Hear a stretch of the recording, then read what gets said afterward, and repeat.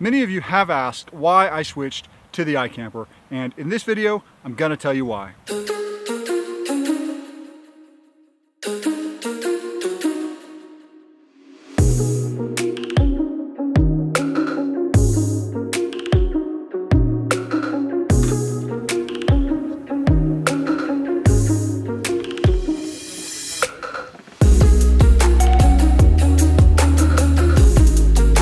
In my overlanding tenure, I have had three tents. I've had the CVT tent, I guess 3 or 4 of them or something. That was my first one. I went with that one primarily because I felt like it was the big name that everybody had. I had no complaints. Great tent, never had a problem with it. I did switch from CVT to 23.0 because that style of tent was pretty much the same style. Like many people are making that same different basic style. Like the architecture and the structure, there's a lot of differences between those different manufacturers, namely the fabric. And one of the things that I didn't like about my CVT tent is that the fabric was very heavy, which was not all bad, but it was like heavy, right? So it added a lot of weight to the actual tent structure. But the primary reason I switched from CVT to 23.0 was because 23.0 was local to me. I was doing some things where I was having to like take tents off and put tents on and trying to figure out what I was doing with the trailer and the vehicle, and like there was a lot of unknowns. There was a lot of things that I just wasn't really sure what I was doing, and Justin with 23.0 was awesome and he was super flexible. And those tents, like I said, are similar architecture, but the material was just as good in the rain, but it was significantly lighter weight. They also had a number of other improvements to the architecture and the structure of the tent that I was particularly attracted to, one of which I didn't get a chance to try, was the pole that goes up in there that holds the awning room thing. He has designed it to where it's collapsible and it just stays all part of it, so you don't have to put the pole in place and wrestle it and all that other stuff. I really like that. Plus they got the new light suppression technology, I think is what he called it, where it's totally dark inside. However, I've got this weird arthritic hand. At some point in time, it was around November or December of 2018, and I had literally, like I actually just gotten back from an overland trip, and my hand was hurting. Like I didn't even really notice it. It felt like to me like a pain that maybe I felt, but then it has like gone away or something. Like I wasn't alarmed by it. But the thing is, it persisted for weeks and then months. Probably 6 or 8 weeks went by, and then I finally was like, I gotta go do something, you know, because I was thinking maybe it would stop hurting or maybe something needed to heal, because it wasn't like swollen, like there wasn't any outward signs, it just hurt. So I went and saw an orthopedic doctor, and he said you could have a ligament issue, it could be an arthritic thing. The x-ray said that showed the bones that were a little bit, you know, your thumb and wrist or whatever bones were a little bit close. He said his recommendation was to brace it for, gosh, what did he say, was it 90?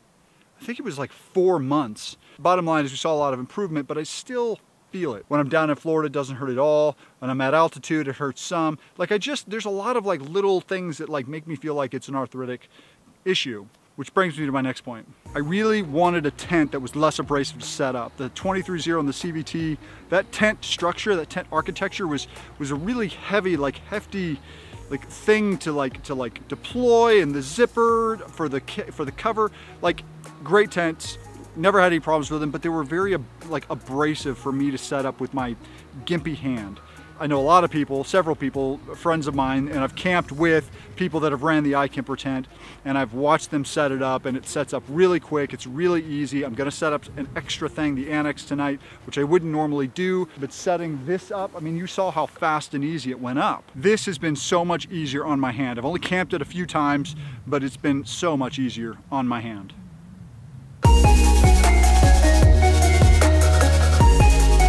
I won't normally set up the annex, but I do it for a couple of reasons if I'm going to when I'm on a trip. One of those reasons is if I think it's going to be really cold that night. Like, you know, if we're talking 40 degrees, I'm not gonna waste, which actually I'm not sure that it's gonna get that much colder than that tonight, but in freezing temperatures, I'll set up the heater in there and heat will rise. The other thing is if I'm gonna be somewhere for a couple of days, actually I've said this for a long time, if I'm gonna be somewhere for a couple of days, then I'll set that up. Or if I think I'm gonna have weather. Last night I set it up because I thought it was gonna be cold. We ended up with a lot of rain. This thing was great, just awesome. The other reason why I'm setting this up is because I'm trying to get used to setting it up, and I'm experimenting. And I'm also doing it for you guys.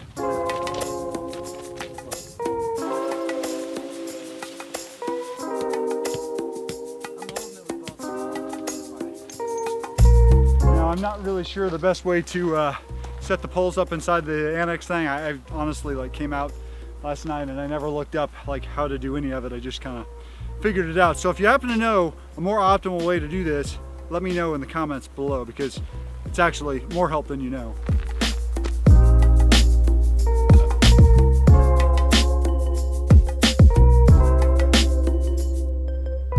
I'd say so far, my setup is way more elegant.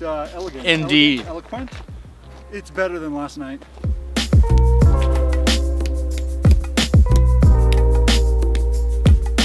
The overall construction quality of this is really, really good. There's just a lot of good, I just think really good features.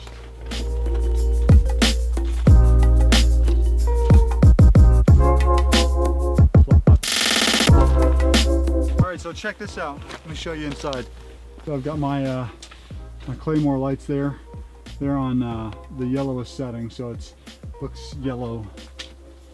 More yellow in here than whatever. Did you call it the yellowest setting? The yellowest setting. I thought that was called warm. It might hurt your eyes, and your father, and I don't want you to have hurt eyes. So yeah, I mean, look at all the space. It's so cavernous in here. Yeah. And so here's these poles I was telling you about, which you can't really see. It's kind of blinding me. Let's crank the ISO way up. There's a blank Look at that, ISO 10,000. You can see what those poles look like there. I'm not really sure. So you can see, do you see these little flaps down here? Those flaps are were great last night. So I just flipped them all in like this. And actually I put rocks on them last night just so they'd stay in place. And they were great for keeping the water out. They probably should be flipped out, maybe. I don't really know. Anyway, they're super awesome. You remember how I was telling you that I was having a hard time getting this thing closed earlier? So what was happening was, so I've got this X-Ped mat, and so the mattresses in these things, I'm told, are, some of you told me that I need to get auto exposure, whatever, but see, here's the thing, I use a Canon EOS R, I like to shoot in log, I've grown accustomed to shooting in manual, and so, yeah, I just, I like that. I like to shoot in manual. Let me check this out. Oh, that's blue. No, that's cool. Oh man, I just looked at it. Let's do it like this one. There's warm, and there's neutral. How's that color? So I got tired of wrapping myself up in a sleeping bag whenever I was camping. I just felt like it was restrictive, you know? You're bundled up in a mummy bag and you are nice and warm, but it's you can't cross your legs, you can't spread them, you can't roll over and all this other stuff. It's just, I don't know.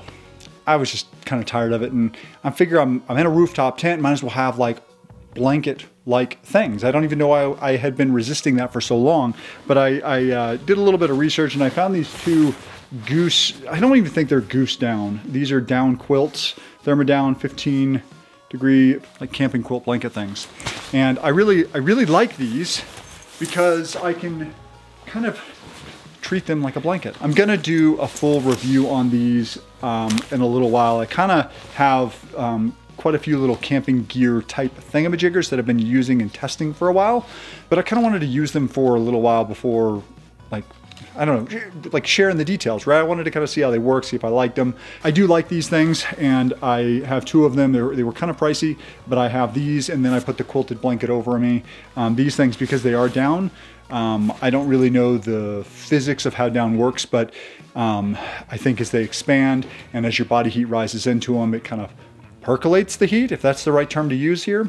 And then I put this blanket over it, and it kind of traps the heat in. And you know, I've camped with this setup in sub 20 degree weather, and I've been fine. As a side note, if you want to have more information, or if you want to see some of the gear that I'm using, in the description below on every video, actually, and I try to keep this as updated as possible. I usually update this every month or two, but my store, my Amazon store, I have a link down below that links to all the gear that I use, past, present, and maybe perhaps future gear that I also like.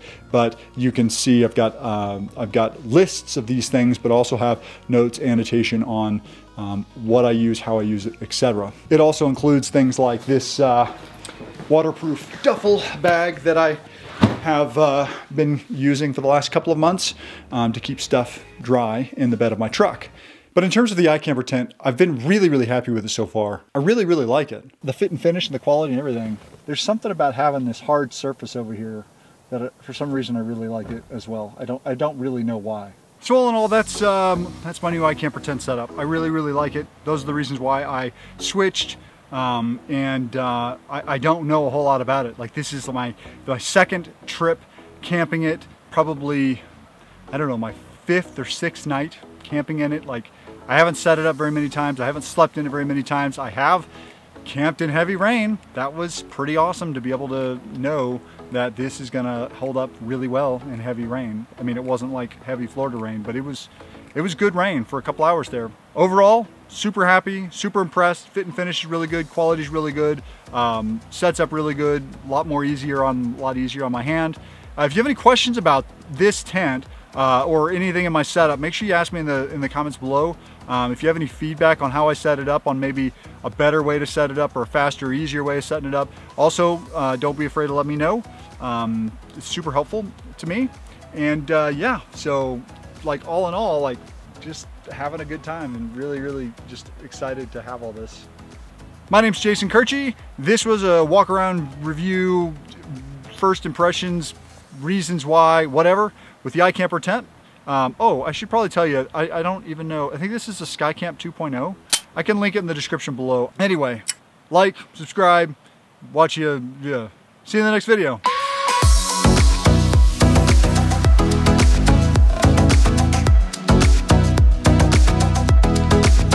Seagulls will poke you in the what?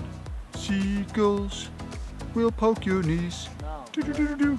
Then how does it go? One day when you are older, you could get hit by a boulder while you're lying there screaming, "Come help me, please." The seagulls.